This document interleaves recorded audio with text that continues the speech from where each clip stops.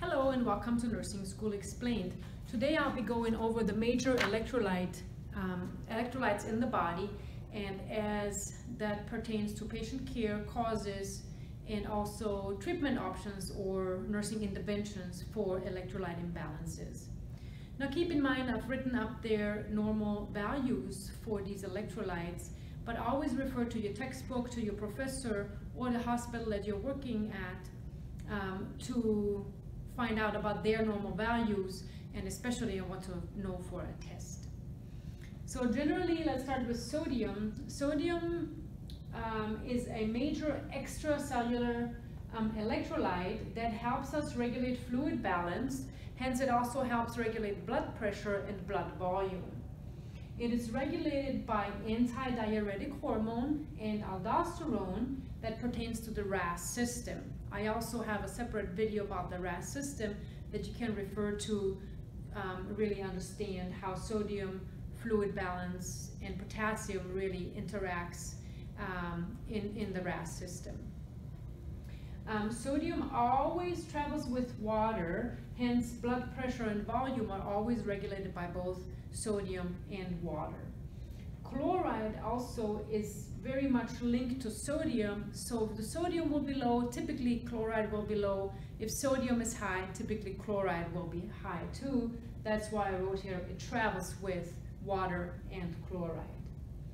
Now, whenever there is a sodium imbalance, think about neurological changes. So we have to be very diligent in assessing our patient for changes in mental status or level of consciousness.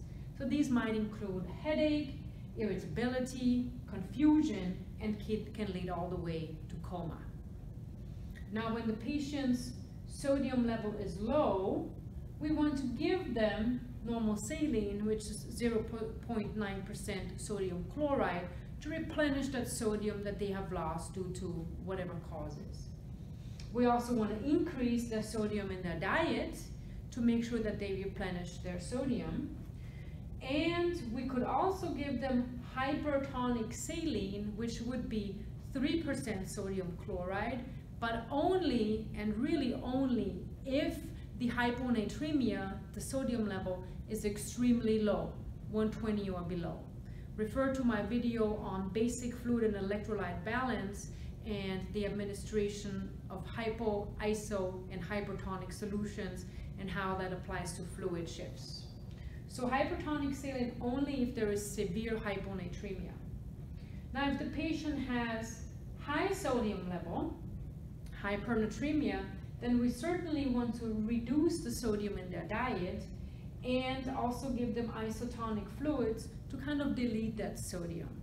Now, you see that isotonic IV fluids are both a treatment for low and for high sodium. It'll depend on the severity, on the level of the high or low sodium level, and also on a lot of other factors, as well as the rates that we're going to administer these IV solutions. And basically, because sodium and chloride are so closely related, signs and symptoms and treatment for sodium and chloride imbalances are pretty much the same. Now moving on over here to potassium and magnesium. You can see I have written those in the same column here, and then I tried to color code it for blue for potassium and then black for magnesium. Again, general values up here, refer to your textbook or professor regarding normal values as they pertain to you. So potassium is a major intracellular electrolyte. It helps us regulate the heart function and the neuromuscular junction. So think about sodium and potassium channels as it pertains to the contraction of muscle, whether that's the heart or skeletal muscle. Potassium is regulated by the kidneys. The kidneys exchange sodium and potassium depending on the pH and the levels and the needs of the body. And causes for high or low potassium can be GI losses, such as vomiting, diarrhea, suctioning, or laxatives. Renal failure will definitely lead to hyperkalemia because the kidneys are unable to excrete the potassium. which can be very bad because increased potassium can affect the heart and can therefore lead to dysrhythmias. Medications that can affect potassium is digoxin. Digoxin is a heart medication, a cardiac glycoside that helps strengthen the contraction of the heartbeat and is usually used for patients with congestive heart failure. Now, when there's just a slight abnormality in the digoxin level or the potassium level, it can cause some very significant disturbances or clinical manifestations in the patients.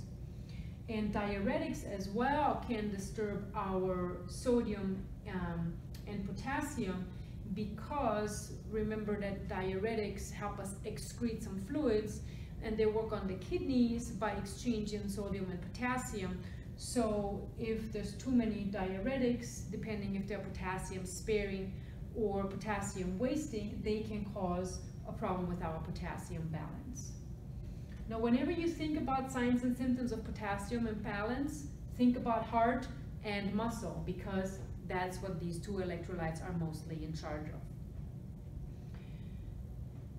Dysrhythmias can be caused by abnormalities in potassium and magnesium, as well as weakness, and that pertains to mostly skeletal muscle weakness because we need it for the muscular contraction. Now, treatment for low potassium as well as low magnesium would be IV or PO replacement. Now, again, depending on the severity of the hypokalemia, will be given the patients either IV or PO replacement. Now, I wrote here in red, the maximum IV administration rate will be 10 MEQs per hour. This is something that is very critical, that comes up on a lot of exams. Think about your course exams as well as the NCLEX, because if you give potassium too fast, again, it can lead to dysrhythmias and it can actually cause death in the patient. So 10 MEQs is the maximum rate per hour potassium can be infused. And if the potassium is too high, then we're going to give the patient diuretics, potassium wasting diuretics, that will stimulate the kidney to excrete more potassium.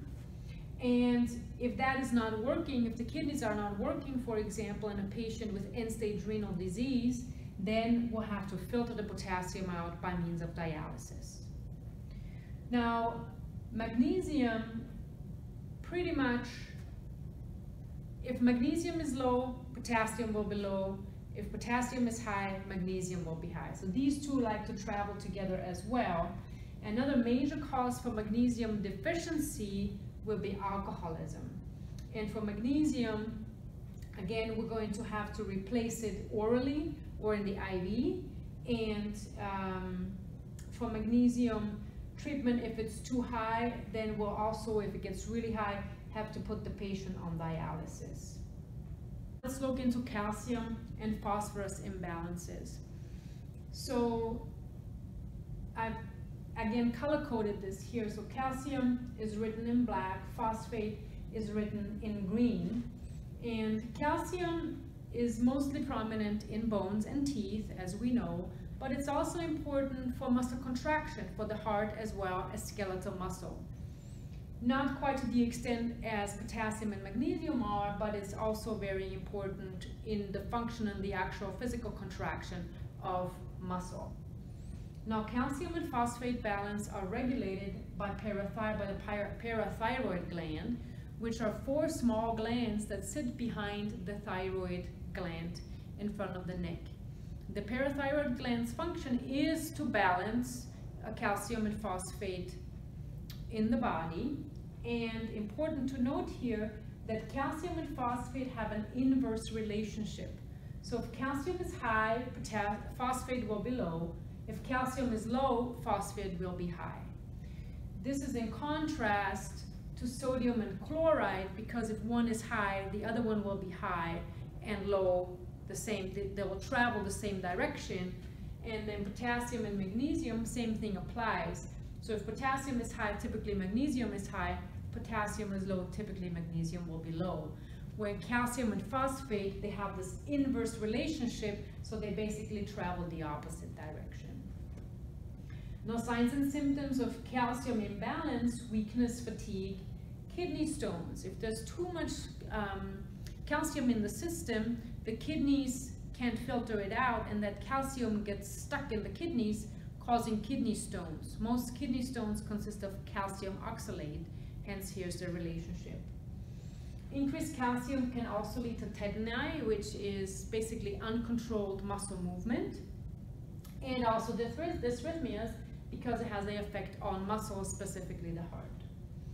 Now then, with calcium imbalances, these two signs always come into play, which is Chvostek and Trousseau.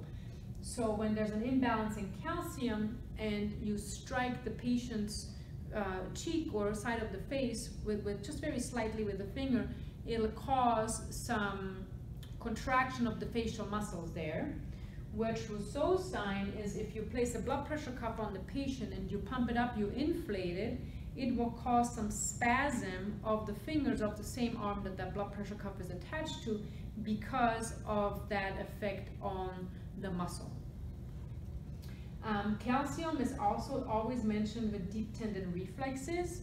So whenever the calcium level is low, it'll lead to increased deep tendon reflexes. I know it's a little bit counterintuitive, but if the calcium level is high, it'll lead to decreased deep tendon reflexes.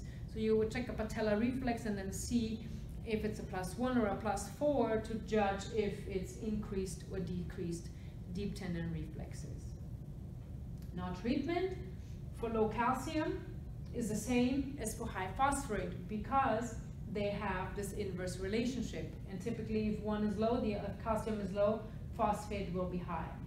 So if we have low calcium, we're going to increase the calcium in the diet. We'll also increase vitamin D, because vitamin D is needed to actually absorb calcium. And if it's severely low calcium, then we'll do IV replacement. For high calcium and low phosphate, we'll decrease calcium in the diet. We'll increase weight-bearing activity, and what that means is that the calcium that, again, we measure in the patient's bloodstream only, is moved from the bloodstream into the bone, because the bone with weight-bearing activity needs that calcium. If the calcium gets really high and we can't get it out any other way, we'll have to put the patient on dialysis to filter their blood and help them get rid of that excessive calcium. Now, again, for low calcium, also means that the phosphate is high. That means we're going to limit phosphate intake and supplement the patient with calcium carbonate, which also will increase the calcium in their diet. If the calcium is high, phosphate will be low, so we'll be increasing the phosphate in their diet and maybe replace it in the IV. Now, a very common cause of very high phosphate level is renal failure, because when the patient has renal failure, they will build up very, very high levels of phosphate in their system, and that's usually seen as what's called uremic frost. So the phosphate will actually build up in their skin, and if you've seen somebody who's been on dialysis for a few years, their skin will be very flaky, kind of gray, and almost there will be crystals coming out of the skin, and that's usually indicative of hyperphosphatemia. So, in summary, sodium and chloride travel together. Think neurological changes in the patient. Potassium and magnesium always travel together. Think heart and muscle. Magnesium specifically, think alcoholism. And then calcium and phosphate have this inverse relationship. Chvostek and Trousseau sign applies, as well as deep tendon reflexes. And then treatment for hypocalcemia is the same as for hyperphosphatemia, and same for if they're high and low the other way, because of this inverse relationship. So I hope this cleared up some of the electrolyte imbalances that we can have in the body and how they are treated. Thank you for watching. Please leave comments down below and let me know if there are any other topics you would like me to review in the future. I'll be happy to address those. Thank you for watching Nursing School Explained.